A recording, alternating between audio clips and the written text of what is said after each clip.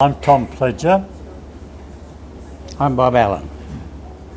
We arrived on Ambon on the 17th of December 41, and we never got up the ships until after dark, and they took us by trucks then into Tantui, which was to be our camp. Yes, that was excellent. Then I went across to Laha. I went across with the other company that went across, and we set up a sig station near the aerodrome, and I was there till 10 days before the Japs landed. I was lucky I got across the other side and didn't get back to Laha, so I was very, very lucky. Well, we didn't know that. Nobody knew then until after the war. After the war. And then we found out that the 250 odd, I think it was, had been either bayoneted or beheaded at Laha into two separate graves. I think it's some of the Ambonese that had seen what happened told the authorities. Well, the garden party, there was, say, Dutch officers and that, and their wives were put in a separate camp in town. So to get word backwards and forwards, they used to write letters and put them through the wire to, because the road went through the camp, to the Ambonese who were passing. They'd take them and give them to the wives, and the wives would do the same back. But the Japs got wind of it, and they set a trap for them and caught, how many, 17, wasn't it? Something like Something that, yeah. like 17. Just under 20 or something. Anyhow, they took them up on this hill, just we could see it all from the camp. Dutch officer. And they just got all these Jap soldiers out from the camp, from the town. I think they're mostly drunk myself, and gave them iron bars, pick handles, anything, and just let them get stuck into these Dutchmen. It was 30 officers. I don't know how many killed. I can't recollect now, but I know they killed quite a few.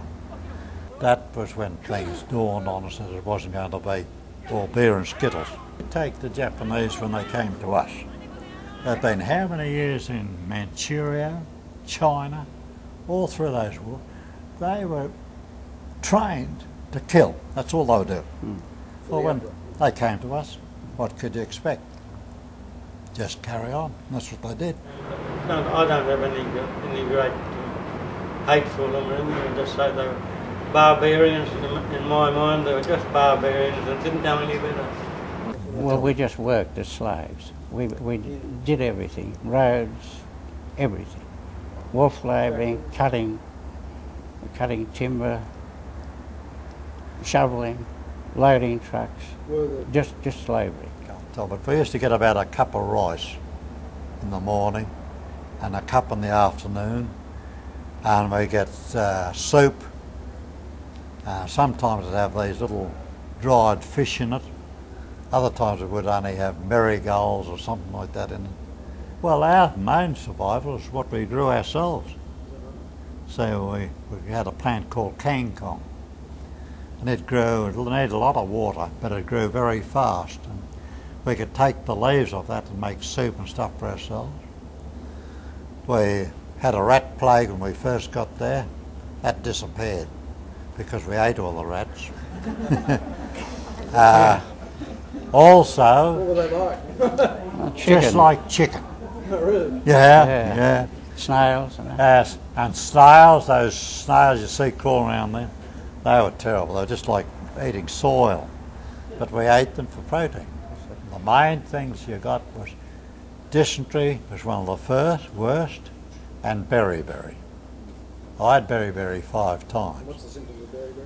Well, beriberi is that your body, your heart's not strong enough to lift all the waste out of your tissues and up, and you pass as urine.